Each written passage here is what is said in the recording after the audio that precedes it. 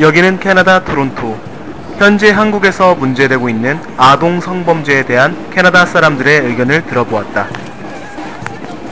I mean, it's actually ridiculous that they're getting this guy who raped this 13-year-old girl is getting 5 to 10 years in jail. I mean, anywhere in the world that someone does such a heinous act like this should be sent to prison for forever, for life.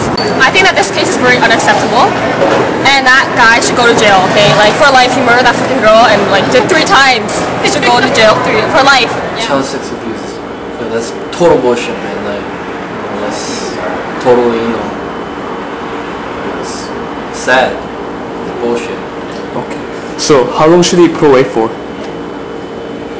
I mean, like, no question about it, man. Like, life sentence for sure, minimum life sentence. If maximum, just capital punishment. That's what I think. Okay. Like, people have the right to know. I mean, in Korea, you guys told me that they put him away for what, 10-20 years. That's nothing, man. He's only what, 30. He could be doing that shit again after he served his sentences in jail, right? After coming out and rape another kid. Like, who knows? People need to know, protect themselves, protect their kids. It's their future. I mean, up to a degree, maybe even chemical castration, man. Just cut the shit off, True. It's flexible too. But don't forget, life sentence in Canada is flexible too.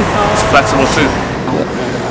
Crime against a child, particularly a sexual crime, is, it's hard to imagine anything being more terrible than a sex crime committed against a child.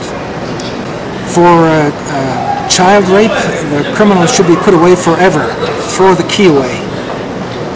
I think so, yeah. For the sake of the community, to protect children, the names and even the photographs of the offender should be published for sure. I believe probably should serve a life sentence.